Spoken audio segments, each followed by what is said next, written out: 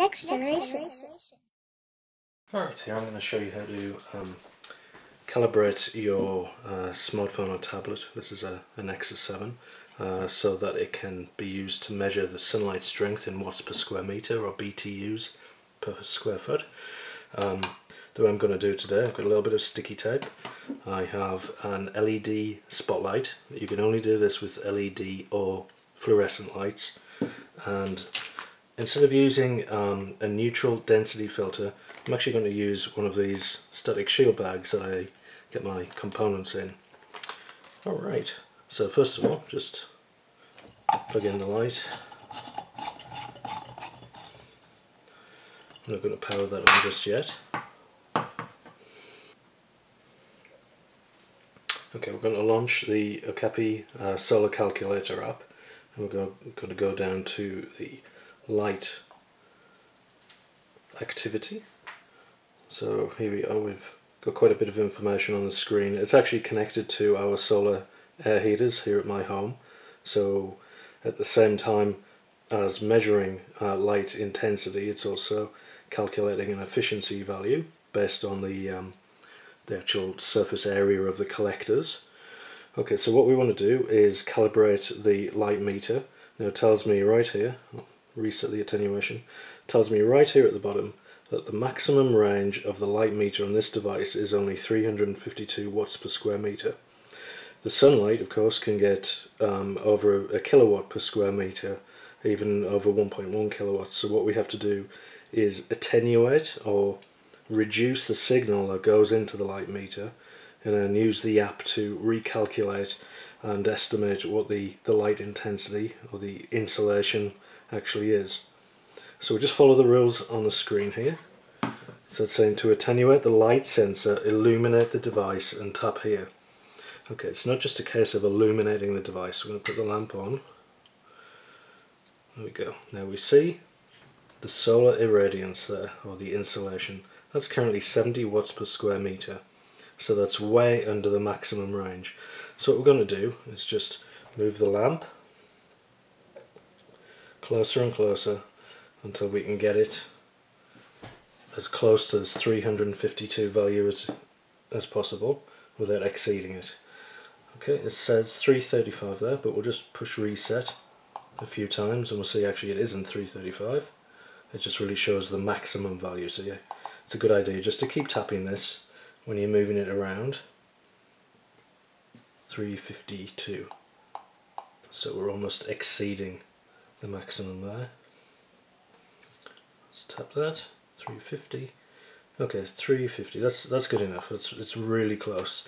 Okay, so now we've lit that up. We've got a good solid reading, and it says to attenuate light sensor, illuminate. We've done that. Illuminate the device and tap here. Okay, now we need to follow this instruction, which is secure a neutral density filter. These are relatively cheap photographic filters that you can get, just a plastic cutout. Take a look on eBay or go down to your local photography store and they should be able to supply you with one. But also you can use many things that are lying around the house.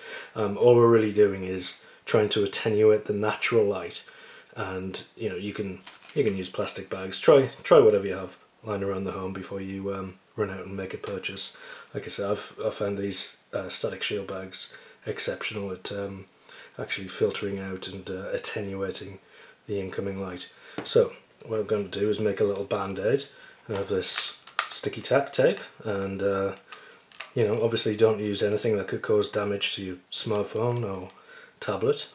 This goes on and off with ease. I also have one of those protective screens covering the device, but I've been using this for a number of months now and there's been no issue.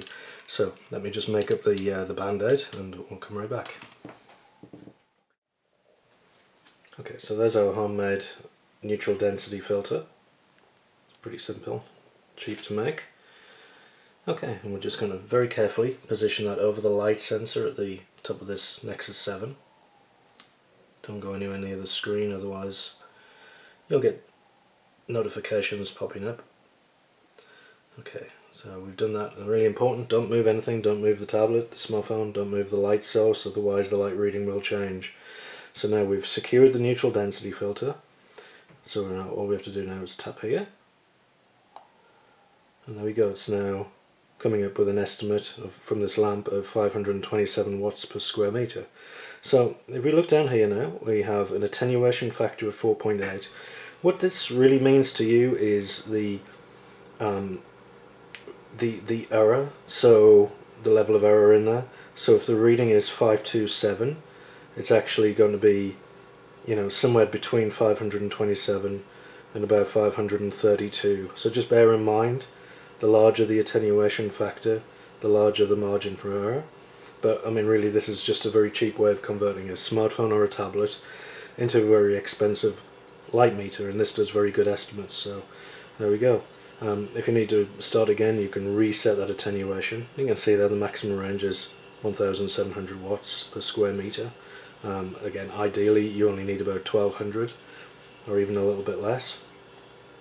And that's pretty much it. You can go outside and measure the strength of the sun right now and get reasonable, very reasonable estimates.